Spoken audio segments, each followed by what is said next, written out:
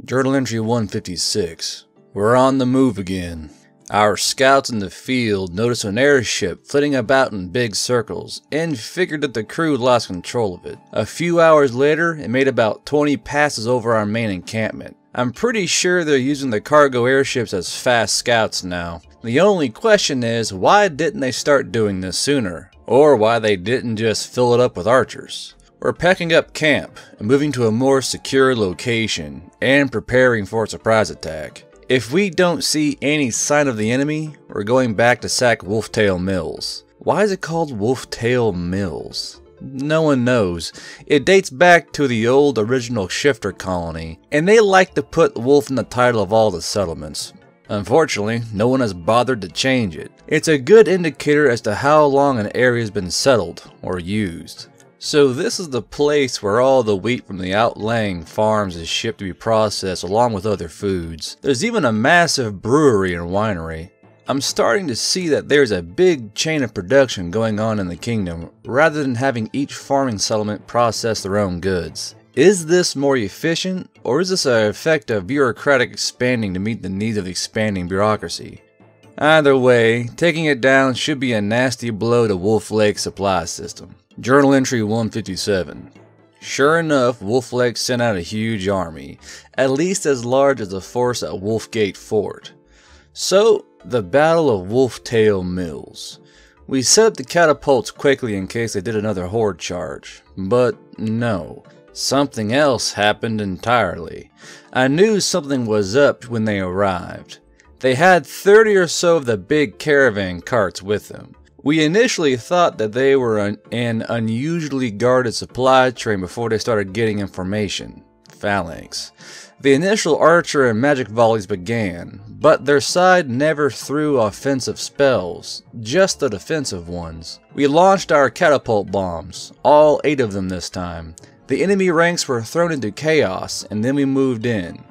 They put up a good fight this time. All of our waves were deployed. Just as it looked like another rout, the carts started unloading. Skeletons, zombies, undead. The enemy spellcasters did their thing, and the slain enemy soldiers started getting back up as a fresh batch. It's the first time I've ever seen anything like this. I felt a chill go down my spine. I had heard stories, but here it is. Every nation and religion that we had come across had banned this type of thing. What the fuck was going on here? Neither my skills nor my pistol are any good against the undead. I had to rely on my weaker swordsmanship. The archers weren't much use either, except for picking off the living enemy, which just made more undead. We started losing ground quickly. The undead don't care. They keep fighting even if half their limbs are missing.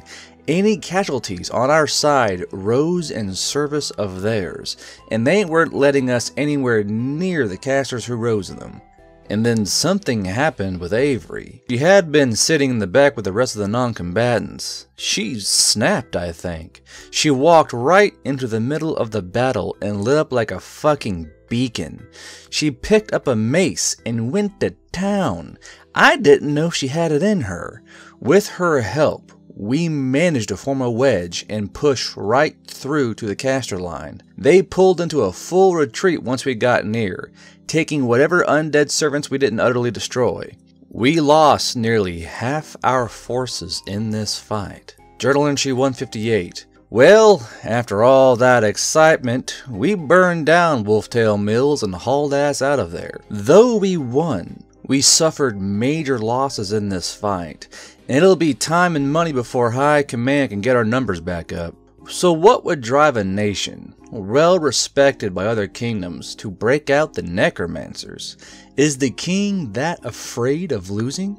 Every church that doesn't break ties with them now will be turned upon by the people. This type of shit doesn't fly. The people of this world are highly superstitious, and marching around undead is one of their greatest taboos. High Command has deployed messengers to everywhere possible to spread the news. Avery's been in prayer since we set up our tent. Does her god answer her? I don't know how that works here. Journal entry 159. Avery got her answer, apparently. She declared that she will now give her full support to the war effort by her god's permission. So wait, the sun god is officially supporting both sides of the war now? Dealing with this shit gives me a headache. Our scouts in the field have been reporting roving bands of undead, usually groups of 100, give or take, in wolf-like armor, moving from location to location, most often at night. Maybe the king is some kind of lich. I didn't think much of it then, but he was hiding during the ball I attended, up under the Rhinegrafts, and his castle is impregnable and off-limits to non-officials. Then why is the church supporting him? Especially the church with a hard-on for smiting undead. And Terran scions. Also, I know you're reading my journal, Avery. Stop it. I'd like to see you try and stop me. I can see Avery standing there like Doc Holliday, like, I'm yo Huckleberry. Journal entry 160. We got some more people in from the tribes. Fresh warriors and some goblins. They came in with a supply caravan along with a supply of some kind of wards the tribe shamans made up to help with the undead. I don't know how effective these would be, but there aren't enough. They're being given out to the frontline forces. Sure enough, Marcus vanished until they left and came back with a smile. So yeah, we're all pretty sure he's got a half-grain sweetheart. We're set to pack up and march in a day or two to a new position out in the hills, with a view of the main trade road. Supposedly, it's very defensible. From there, we'll wait a few weeks for more recruits, and then head out and see about ending this undead menace. Journal entry 161. One of our FAR patrols came in today. They reported that there's been no Wolf Lake military activity in the field. What's worse is that there's a massive undead army guarding the main gate to the city itself, and it looks like parts of the city are on fire. Avery is particularly upset about the news of the city. She knows people there. Jason seems to think a zombie apocalypse has broken out. Maybe it has. Maybe it's a rebellion. Maybe the Rhinegrafts are making their move. High Command has decided that we're going to start pushing forward, even with our decreased numbers. They want to know what's going on. We're going to make for Barrison Fort, a few miles from the capital, and try and occupy it, and bring enough supplies for a siege. We start marching come sunrise, and should be there in a day and a half. Journal entry 162. We took Fort Barrison without lifting a weapon. Only a small force was occupying it by the time we arrived, and they surrendered when they saw us coming. According to the fort commander, their numbers have been dwindling over the course of the month. A handful recalled here and there, and last week, it's been 1 or 2 soldiers at a time until all contact with the city was cut off for 4 days. He doesn't know what's going on with the undead other than orders to not attack them and treat them as any other Wolf Lake soldier. We can see the city from here. Large smoke clouds billowing from several spots hidden behind the massive walls. We have our cavalry archers out poking at the massed undead force at the gates. In the meantime, us Terrans have scoured the camp and have been making some more bombs. We have enough for 3 catapult bombs. Avery went and blessed the shrapnel we were putting in them. I don't know if that will actually work, and neither does she, but it is worth a shot. Them some big ass fucking holy hand grenades they're making. Journal entry 163. Today we saw one of the supply airships come in from the east and circle around for a while. We tried flagging them down and managed to catch their attention. They didn't land, but hovered up near one of the higher towers in yelling distance. They are from Hebrew and were coming in on a scheduled supply run, but weren't going anywhere near the airship port with the way things look down there. Hebrew's not involved in this war and thought we were in the process of sacking the city. Apparently it's that bad inside. High Command paid them off to drop their cargo at one of the tribal camps since it's apparently stuff they can use. Clothing, spices, weapons, other manufactured goods. And they went for it. They're in it for the profit and don't care who gets it as long as they have their money. Journal entry 164. Jason, while on night watch, caught something going on at the city gates. His replacement eye/ruby gives him some kind of vision enchantment. The front gate opened a little and more undead streamed out. Then the gates closed.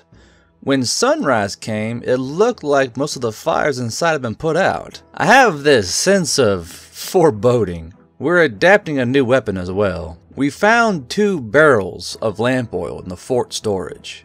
Mike is trying to thicken it up some. We're going to make some Molotovs using a few glass potion bottles. The plan is that we're going to arm the cavalry with them and have them firebomb the undead army guarding the gates, and then get the hell out of there. We only had enough bottles to make about 14 of them. High Command is willing to give it a shot, but wants the rest of the oil set up to use as catapult ammo. Journal entry 165.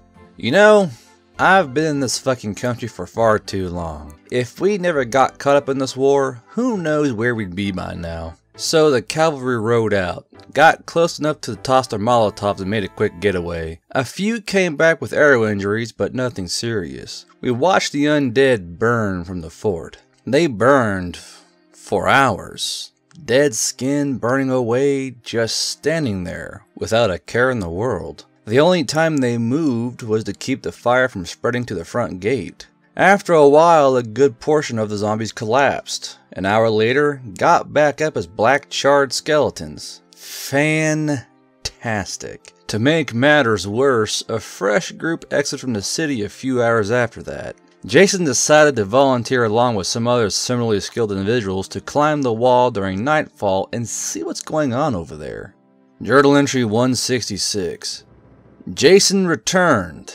He and his group saw no sign of patrols on the wall. They were out there until sunrise. He snapped some photos with his iPod, thankfully. Most of the city is decimated, especially the residential district. The market abandoned and filled with corpses. No sign of anyone living, just the occasional wandering undead. The Church of the Sun God is still standing, but all its iconography has been removed, and he said that there are lights coming from its windows. The Nobles District and Castle also seem to be completely untouched, and is the only places they saw anyone living moving around. They managed to catch a group of undead moving from the military barracks to their front gate on their way out. High Command has decided that the city is a loss, and we're going to pull back to the tribal lands until they can figure out just what to do.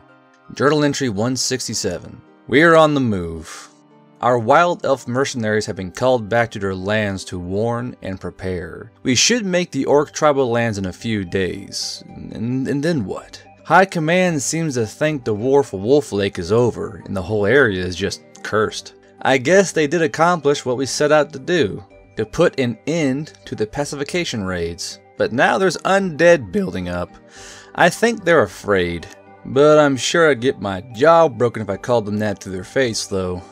Facing down undead seems to have hit some deep-seated fear, so the plan is to get back to the tribal lands and fortify and hope the undead stay away.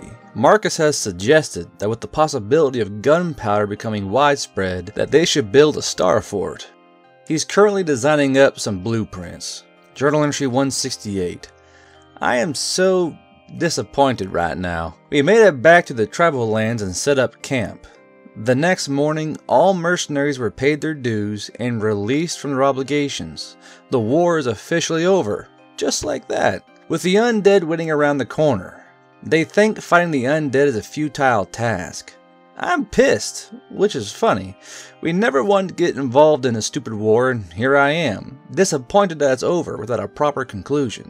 We gave them knowledge so that they could finish the fight, and instead they back out because of superstition. Sure, I could manipulate some of them, but I can't manipulate all of them. So what now? We have our horses. I think we're just going to get our asses to Hebrew while we still can. Maybe follow the trade loop and see if our compatriots are still in Wild Lake. Fuck. Journal entry 169. Nice. We should be in Hebrew in a few days. Our time in the war taught us good places to set up camp and how to properly keep watch. We've run into several small undead patrols, usually 3 or 4 zombies or skeletons, which we have dispatched with Avery's help, and cremated the remains to make sure they won't be getting back up. We'll be at the Wolf Lake border by tomorrow, and I can't say I'll miss this place. I wish the best for the orcs, but I do believe that their decision was wrong. The undead menace needs to be taken care of, eventually. Journal entry 170. We passed into the nation of Hebrew last night. The road we're on is set in a tight valley. It used to be heavily traveled until the war broke out, and now the undead menace. We came across a border guard not long after crossing. We got stopped and asked questions, but they were polite. We updated them on what's been going on across the border, the undead and the war. They didn't say much, but they're worried. They will of course need to see for themselves, but at least they know what to expect if Wolf Lake decides to expand. We are camped at a cave on the side of the road that's been furnished for trade caravan use. The walls are covered in graffiti, writings of names, dates, and destinations. It looks like they date back hundreds of years. Not to feel left out, I added our information to the wall using Earth time. According to my calculations, we've been here either almost or little more than a year. I look back to my first few entries. I've come a long way. Journal entry 171. I got to sleep in a real bed, eat a meal in a warm tavern. It's been so long. So, welcome to Hebrew, one of the main hub cities on the trade circuit. Brick and plaster construction with a large granite outer wall. The city is circular in design, set up like a hub similar to Aeon, but not nearly as large. Cobblestone streets that are well maintained and pride of the city. Apparently each stone has a name carved in it dating back to the first generations who built the city and settled here. The main export from the city is wines, cheeses, and tomatoes supplied from the many farms. So, first thing in the morning, Avery heads off to the local branch church to check in. She wanted an escort, but I'm not going anywhere near that place. It's clear that she doesn't know what to expect. Marcus went with her. He's the least likely of us to be branded evil and chained to something. Jason headed off to check in with his guild, which left Mike and myself. We hunted around the market for anything interesting. I got a new set of armor, some new clothes, and some supplies. Mike got a magic ring that he says has healing properties, clothes, and a bottomless bag which is some kind of knockoff bag of holding. Even with subtle manipulations, those magic junk merchants are a pain in the ass to get a good deal out of. Journal entry 172. Well, Avery returned with news. The local sun worshipper church heads don't know anything about gunpowder or sanctioned deployment for Wolf Lake and are taking the news of what happened as an attack on their church. So they're doing whatever it is they do. We are going to stay around for a few days before heading out. It should be a 2 days ride to Rosen Bridge. It's been a while since we've been there, the place where it all started. So we have been puttering around town, seeing the sights. The food here is excellent. So I was sitting in a cafe with the others discussing our plans when something caught my eye. Someone writing with what appeared to be a pen. It was larger than my ballpoints, but it was definitely a pen. Looks like my old artificer friend finally managed to make it happen. I'll have to pay him a visit and see about collecting my share and see what else he's managed to make. Journal entry 173. Went through the market again today. Some new caravans passed through yesterday, and something caught my attention. A recurve bow. I didn't think they had those here. It didn't look new either. I questioned the seller. It's apparently from a kingdom far to the south and quite rare. The price tag on it was absurd. Avery picked up some things from her church's store. Jason picked up a set of new steel short swords, and Marcus traded his beat up old dulcimer for a guitar. We're planning on heading out tomorrow and following one of the smaller trade caravans across the Rosen Bridge. The area is well traveled, and I'm not expecting any trouble. We watched Strange Days again. I wish I had more movies with me. We know every scene, every dialogue, all the music lyrics, but it's all we have. Journal entry 174. So here we are, camped out for the night on the road with a trade caravan that we are following. Marcus is playing some music when all of a sudden, Jason starts acting funny. Suddenly this figure just appears out of thin air, and before he can shove his knife through my throat, Mike tackles him. We dogpile that motherfucker and try to put on a beatdown. He slips free, and gets ready to attack again when Jason manages to shove one of his swords through the guy's back. We bring our lights over and I recognize him. It's the fucking Rheingraf spy master. The one I killed. He doesn't appear undead, so I shoot him point blank 3 times. Before I can fire a 4th, he's gone. Just poof. Not there anymore. Fuck. This isn't over. Journal entry 175. Ah, wonderful Rosenbridge. It's been so long. It's different now, at least to me. I'm seeing it from a different perspective, as someone who is used to what this world has to offer and not a lost and confused offworlder. We visited some of our old haunts, the alleyway, the haunted house, the docks where we worked for our first coppers. I checked around for the officer, but he's apparently in Wild Lake. Avery went in to check with the church and make her report, and Jason ran off as well. Mike, Marcus, and I did some checking around. Anything about us foreigners, any news of the other 3. Our leads led to the guard captain. We caught him off duty on the way to his residence. I dug deep. Rosenbridge is under control of a wealthy baron, but the orders to hunt us down was given by one of his advisors. We are going to pay him a visit tonight and see what he has to say. I made sure the guard captain didn't remember a thing, but I also left a little something behind the back of his mind. Doubt. Journal entry 176. Avery and Marcus stayed at the inn during our escapade. Avery made us promise that we wouldn't kill anyone. The advisor lived in the wealthier part of town, near the Baron's estate. Jason got us into the building through a back door and we snuck around. I managed to get a few people to ignore certain sounds they heard and some memory auditing, and then we were there, up in his room. We locked his door and got him up. It was time to explain, time to find out what he had done with Max, Ian, and Austin. He awoke terrified, as would anyone who woke up surrounded by 3 armed people. Mike disabled his mouth. We didn't need it. It would only get in the way. He had heard that a bunch of homeless foreigners had shown up, and some of them had wondrous magical items with them. He had wanted to know more. He tortured them for information for days. When he had decided that he had enough, he sold them off to the slave markets without a second thought and made a tidy profit. I promised I wouldn't kill him. Jason sure wanted to, or at least start cutting off things. I tried something new. I made him think he was in agony. Forever. Always. Maybe someone can fix what I've done, but until then. Anyways, we found some of their belongings in a chest nearby. An iPod mini, a droid cell phone, headphones, and a broken tablet that was so mangled we couldn't even tell the make, in a first-generation Nook. Everything had a dead battery. Well, at least we can fix that. Journal entry 177. We're on our way to Wild Lake. It should be only a day by horse. We had stopped briefly where Dan was killed and paid our respects. No grave, the body long gone, probably eaten by some animal. We didn't even know him that well, but he deserved better. So what do we do at Wild Lake? What don't we do? I wonder if Baldy Mick Tattoo Face is still around. Definitely have to pay a visit to the officer. The slave pits, of course, that's a given. I hope Alex is doing alright. The last time I saw him, we were just leaving Rosenbridge and heading here. Back when Dan and Amanda were still alive. Fuck.